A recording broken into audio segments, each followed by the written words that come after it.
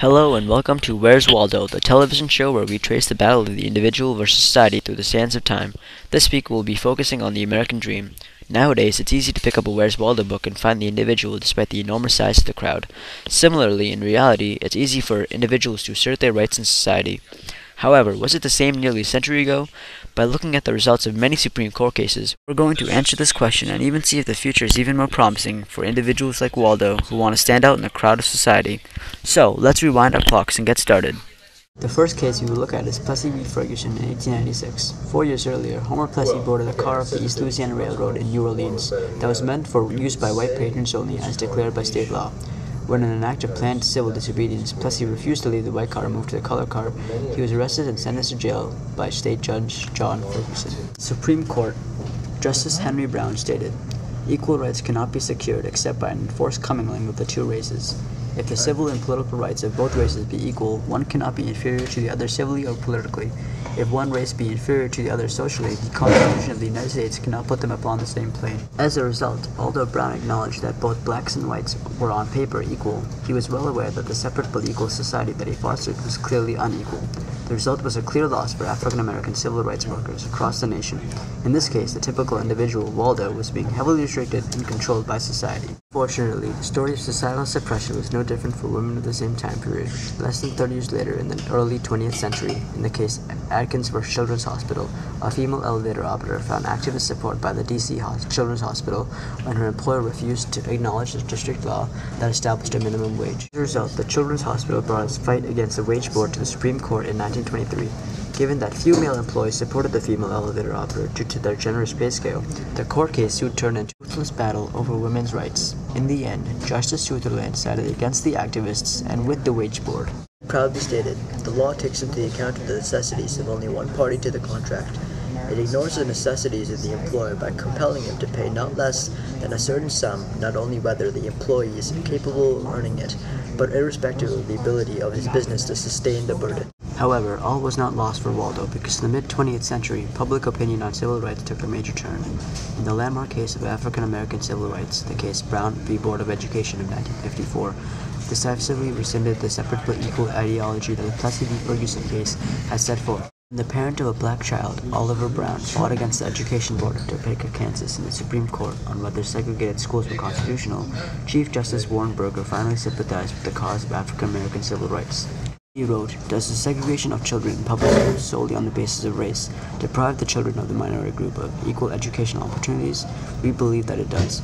We conclude that in the field of public education, the doctrine of separate but equal has no place. Separate educational facilities are inherently unequal."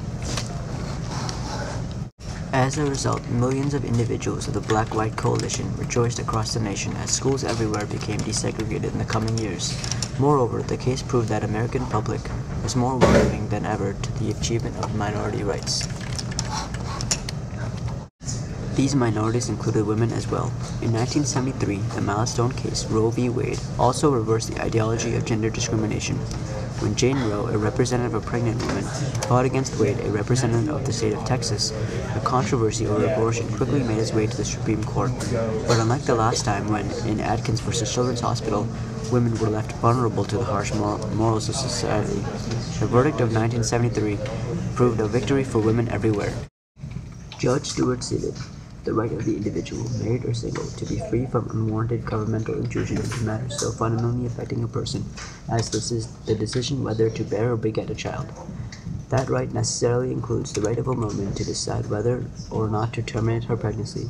Clearly, therefore, the court today is correct in holding that the right asserted by Jane Roe is embraced within the personal liberty protected by the Due Process Clause of the 14th Amendment." So, throughout the 20th century, individuals of all types, be it black minority or the vast pool of women throughout the country, have made gains in advancing their individual freedom.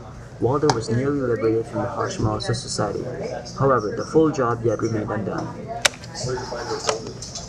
Today, the American dream continues to demand individual freedom, specifically in the realm of gay rights. For the past century, homosexuals have been highly criticized and stripped of their rights. However, today it is increasing trend to fight for the silent majority. Given the many state bans on homosexual marriages and even relationships, in a few years the issue of gay marriage will be sure to make its way to the Supreme Court. In the case hypothetically named Abel versus Baker, Abel will be the alias for a homosexual couple seeking marriage in the ultra-conservative state of Texas, and Baker will be a representative of that state. Although many states have already passed legislation accommodating for gay marriage, the Supreme Court will force all states to endorse it. Chief Justice John Roberts would state, being a simple state of mind and conscience, homosexuality should not render one anything but an individual.